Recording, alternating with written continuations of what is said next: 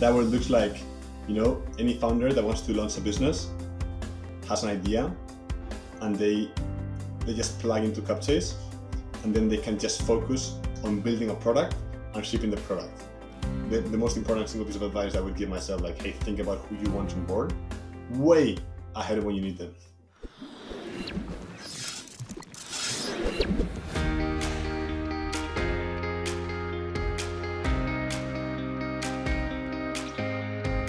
Hello everyone and welcome to the Deal Maker Show. So super excited about the guest that we have today. Is someone as well from Spain, just like myself, also from Madrid, believe it or not. So super excited what he's doing. Incredible journey, building, scaling, financing, you name it. And I guess that we're going to be learning quite a bit today. So without further ado, let's welcome our guest today, Miguel Fernandez. Welcome to the show. Hey, Alejandro, thank you so much for having me here. I'm super excited to be sharing our story with you and to be talking to a fellow Spaniard, also from Madrid. Absolutely, So absolutely. Well, lovely to have you. So Miguel, I would love to start here with doing like a walk through memory lane. And obviously, born and raised in Spain. I mean, how was life growing up in Madrid? Oh yeah, life growing up in Madrid was fine. Was a lot of fun. I remember, like, I really liked growing things from the beginning, which I think is probably has influenced my whole life. But I remember, like, growing up, I spent most of my time playing Lego and building stuff. I never got into coding as a kid, which is sad, not the usual entrepreneur story, but yeah, building things, mostly Lego sets. And then very curious about how things work. So I studied engineering in Madrid. I did mechanical engineering, and then I went over to Munich, where I lived for a couple of years, where I did energy engineering with a focus on nuclear. And then never worked as an engineer, sadly. I worked in consulting for a couple of years, doing banking and TMT. Banking mostly focused on fintech, which is when I first got interested into the space. Back in 2015, this is now memory lane for sure. I think all the rage in fintech was around B2B, SMB lending, and then also robo-advisors, which I think are remarkably not hot these days. But anyways, that's when I fell in love with the space. I tried launching two companies while I was in consulting, and of course, we did all the mistakes that people usually do. Working part time and like wanting to do our idea without validating with the market and so on. So both, of course, failed, but we learned a lot along the way. And then I really decided that I wanted to build things. So I left consulting. I joined a pre-revenue SaaS company in Spain as the ninth employee, roughly, I think. And I was the first person in sales. And it was funny because when I joined the position, I joined as a business development associate. And based on all the interviews, job descriptions, and so on, I thought I was going to be joining to this strategy. And then when I got there, they just gave me a phone the first day and said, like, hey, so you're going to call people and sell the product. And I was like, dial and smile, dial and smile. Exactly. Yeah. So I was like, obviously not happy. I mean, I was very uncomfortable at cold calling people, but it worked. I ended up leading the sales and customer success teams relatively quickly, Right. and ran the company very fast. And then I eventually moved to the UK, to London, to open up the local office, build a team, enter the market from scratch. So it was quite a ride. And in those 2 years, as we went from zero to a few million in ARR, we really got to know the SaaS space and the SaaS dynamics and how SaaS companies grow, what are the growing pains, around fundraising, cash management, revenue reporting, and so on that we're trying to solve right now. And then, led that company, came to do my MBA at HBS, and spent the first few months researching a lot around working capital and cash conversion cycle for different verticals, all with the idea of helping companies with a working cap and their funding needs, basically helping them to either pay later or get paid earlier so they will have more cash in hand to grow. And we looked at different solutions for different verticals. We looked at factoring, we looked at supply chain finance, we looked at trade finance, and we really felt that we didn't really add anything to what was in the space currently. So we just kept iterating. But the more we learned about the topic, the more we honed in the idea. And then eventually that topic of helping companies to get paid earlier clicked together with the pains that we felt operating a SaaS business. And we started with Capchase early 2020, and since then it's been a ride, right? We spent the first few months speaking with a ton of founders, understanding, hey, beyond the funding needs of a company, which, I mean, we can get into detail on what Capchase does later, we wanted to understand, besides the funding, what other pains around cash management and revenue management were they facing. We discovered a million pains. We decided to focus on financing, so helping companies, helping most of all predictable revenue companies to offer flexible payment terms to customers, so paying monthly payments, quarterly payments, but giving them all the cash up front so they would have all that cash to reinvest in growth instead of waiting for it to come in. And then we raised a round over the summer from, some of the best seed investors. So Max Levchin, co-founder of PayPal and co-founder of Affirm. Then Blink Capital, Caffeinated Capital. So first investors in Palantir, Lyft, Airtable, Docker, and so on. And yeah, went live at the end of August, and since then it's been crazy, like crazy growth. But before we talk about the crazy growth and the crazy stuff, why don't we talk about Yeah, the crazy conversation that you had with your parents when you told them that you were dropping out from Harvard Business School? I mean, coming from Madrid all the way to Boston, doing the masters. I mean, that's like a big break, like a big thing. Especially when you're coming from all the way from Spain, and then after accomplishing all of that, you have to make the phone call and say, hey. Mom, Dad, I'm finished here. I'm launching a startup. I mean, how was that conversation like? yeah, wow, that felt very crazy as well, right? So I think you nailed it, right? Coming from Madrid, like when you see Harvard in the television, the newspaper as a kid, like it's like a dream, right? Like you just want to go there. And that was my dream. I never thought it would be possible to go to HBS. And then I finally got in, and I was so happy. I remember the day they called me, my knees were shaking, right? So it was like, to me, it was like my biggest accomplishment so far. So then I came here. It was amazing, like all the doors that it opened and the vision that it's almost like a self-fulfilling prophecy, right? Like you're here and you're thinking, okay, everybody that comes to HBS is going to be amazing. And then you have to be amazing. Like the pressure is on to do something great. So it was really good for me. I think that this would have been possible without going to HBS. Spoke with a ton of professors. It opened a ton of doors. And then when we launched Capchase over the summer of our first year, I originally thought that I could do both things at the same time. Um, I needed to stay enrolled for one more semester while I got my O1 visa, because if I had dropped out earlier, I would have had to go back to Spain, and during COVID it was a bit of a mess. So I stayed enrolled, trying to do both things, but I would just find myself like not being able to go to class and just like focusing 100% on the company. And it was a really tough decision to drop out or not. But what I was thinking is, what would I rather drop out of, right? HBS and focus on Capchase, or drop out of Capchase and focus on HBS? And the opportunity was just so huge in Capchase that I couldn't say no to it. So then I called my mom and said, "Hey, like, you know what I've been doing this past few months?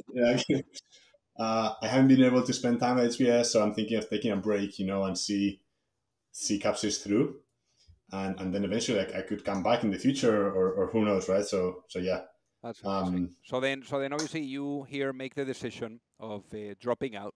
You have your group of co-founders, which actually you knew from the business that you used to work at before doing the masters, and then you guys get together. And what were the early days like? I mean, obviously, about you launched this thing in 2020, right before the world was going down the toilet. So I mean, how was that for you? I mean, did you at any point think, oh man, I think I may have made a mistake, dropping out of Harvard?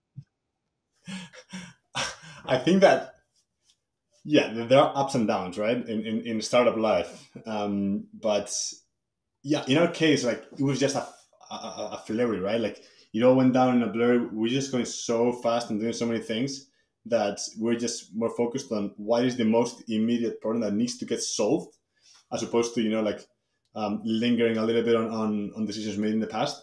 But I remember, like, it was a journey at the beginning. Like our biggest pain was, how can we open a bank account in the US without being US citizens, right? So our biggest problem for the first like few weeks was, how do we get an SSN to open a bank account? And now, like, we've grown all the way since then. So at the beginning was a lot of, hey, how do we position this to customers? How do we get one initial customer to prove the traction and then raise money?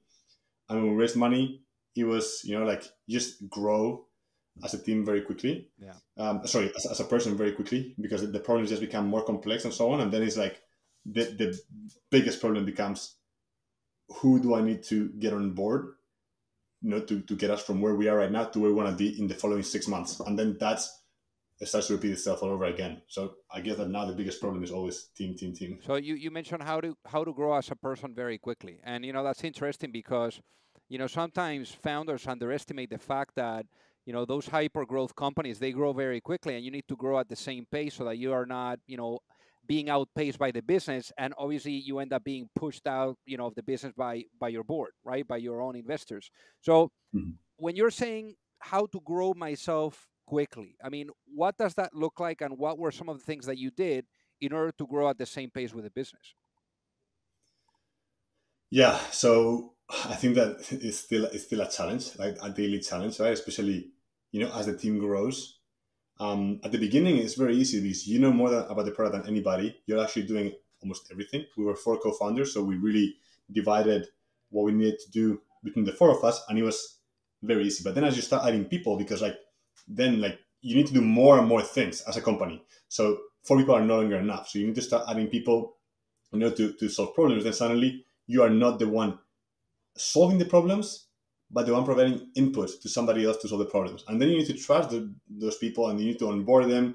You need to um, teach them what the product really is, what the impact is, and just play support without being too overbearing. Because otherwise, things don't scale, right? If you're micromanaging everybody, things don't scale.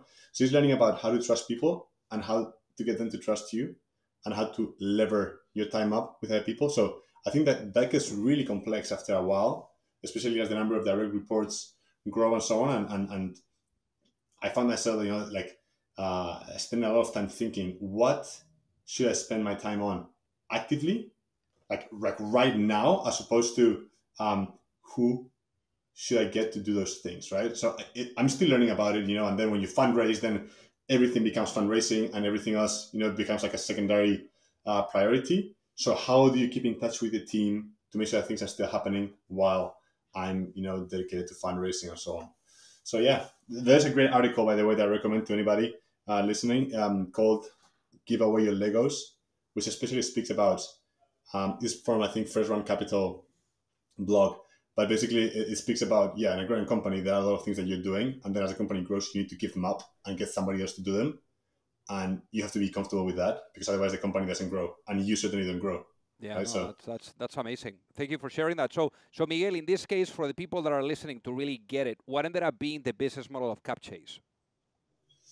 yeah, so basically, I think it's better to start with the problem, right? So the problem that we're trying to solve is that founders spend a lot of time and a lot of energy fundraising, and fundraising actually is dilutive. So imagine the average founder needs to take 30 meetings in order to get a term sheet, right? And then when they get a term sheet, it usually involves selling 10 to 20% of the company. And if you do this all over again, 4 or 5 times as the average company does, by the time of an exit, the average founding team owns 15% of the company. So then imagine spending 7 to 10 years of your life working on something, and then you just own 15%, right? So there is a better way, which is what we're doing right now, which is, hey, in a company with predictable revenue and recurring revenue, you need external funding to get started, because there's no revenue, right? You need to get started, you need to hire people, you need to get the ball rolling. But then there comes a time, usually around, early Series A, maybe in some companies, later Series A, where your revenue, especially your deferred revenue, so your ARR, starts to become significant enough, and it becomes a very big cost of opportunity to not use that ARR to grow the business. So that's where Capchase comes in. And what we do is we work with growing companies, and we say, hey, you have $10 million in ARR or $1 million, whatever. So instead of waiting for 12 months to get that money through the door, you can come to Capchase, and then you can bring to the present those payments, 10, 11, 12 months from now. So you use those payments now, you can reinvest them in growth, or you can cut your burn and extend your runway. And then every month, these companies are growing 5, 10% month over month. So every month they can keep bringing forward more and more of those future revenues and turn into growth flywheels without getting diluted. Very cool. So yeah, if you want to put some numbers, let's say instead of a company, let's say $5 million in recurring revenue, instead of raising a round of $20 million, they could be raising, so $20 million that would last them for 2 years, so $10 million per year. They could be raising a round of $10 million that will last them for 2 years, and then let's say $5 million spent each year, and then using those future revenues to keep growing and growing even faster than if they had raised around double the size with double the dilution. And then how are you guys thinking about also M&A? I know that on the M&A side, you guys are also doing some stuff. So why don't you tell us about what is the business model? How does that work for M&A?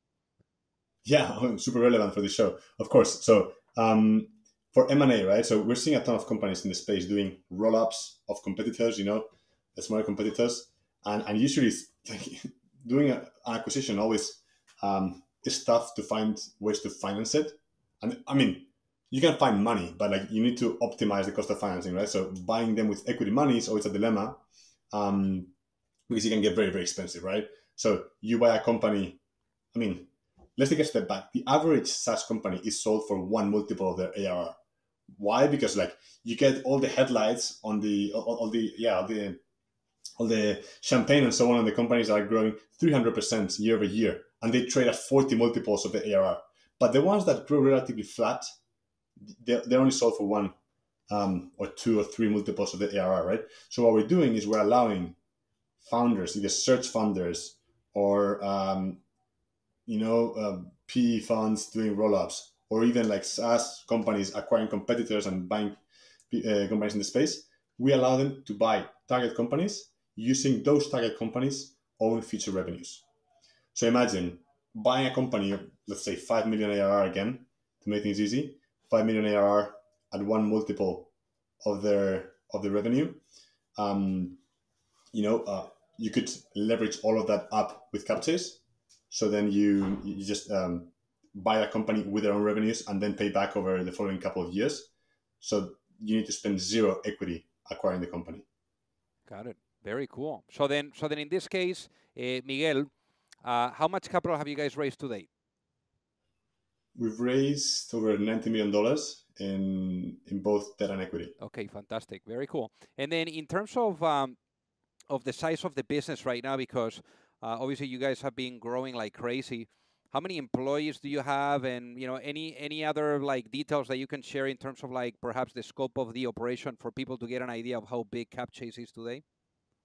Yeah, so we worked with thousands of companies so far, and it's great, right? Like we're growing, over 100% month over month. It's just exploding because it really is like game changing for founders.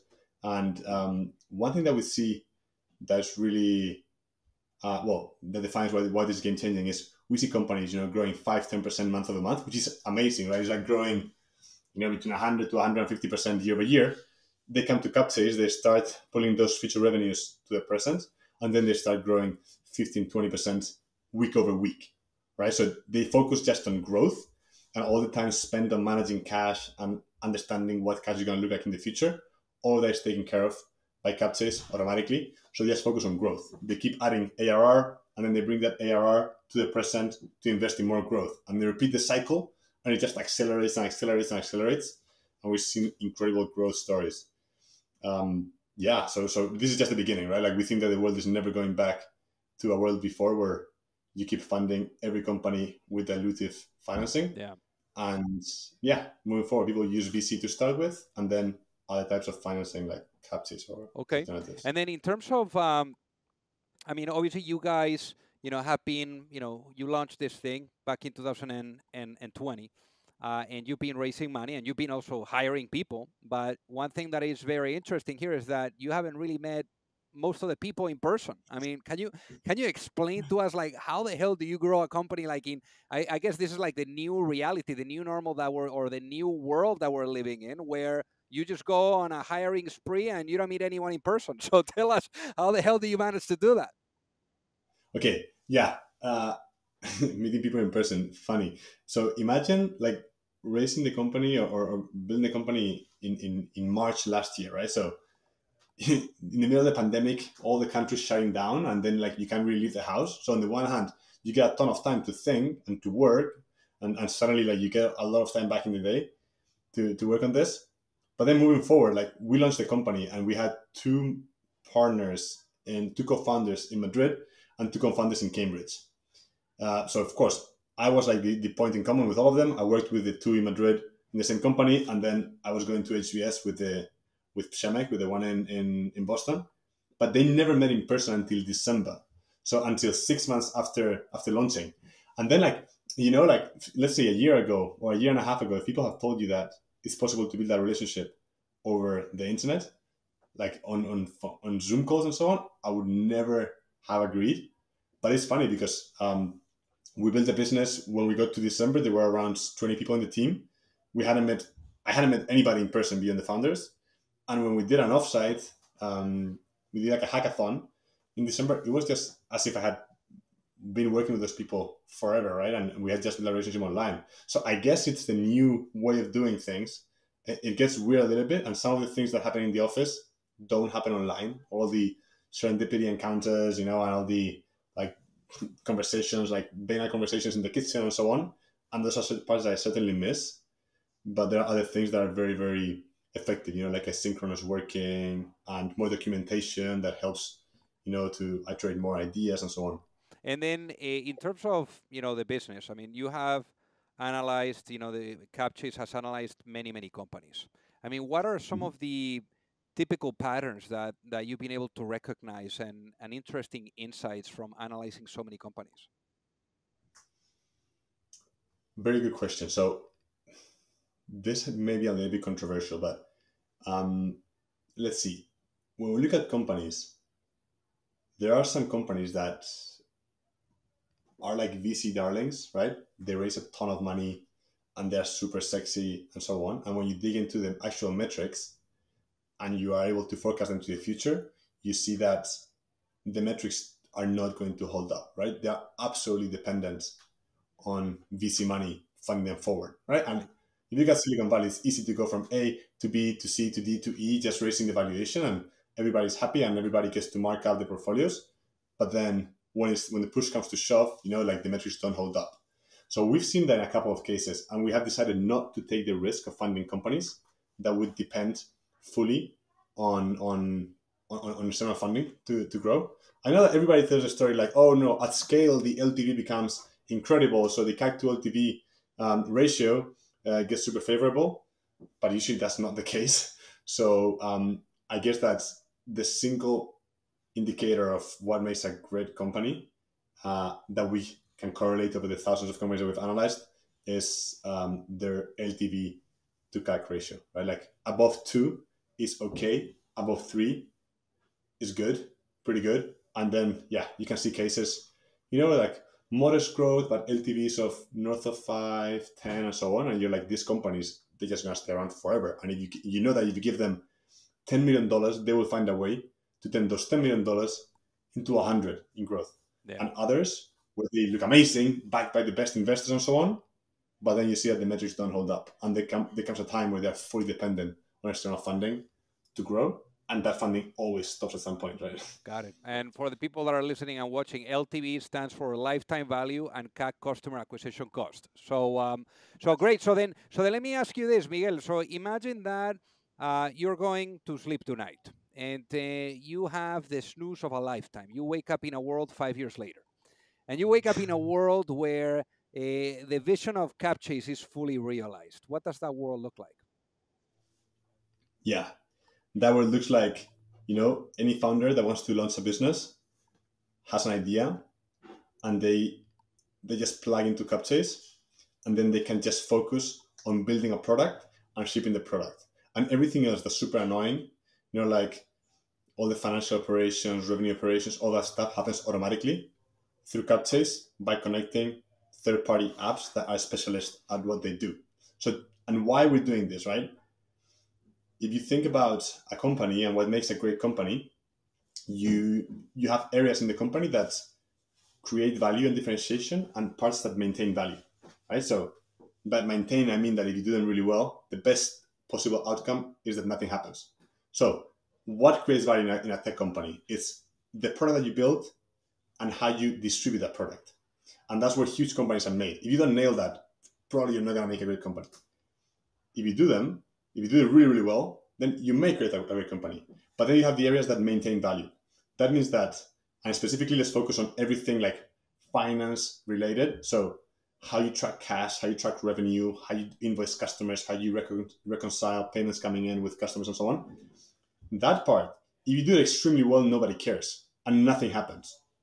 It certainly is not going to make the company great. But if you don't do it really well, it can kill a great company, right? So best possible outcome, nothing happens.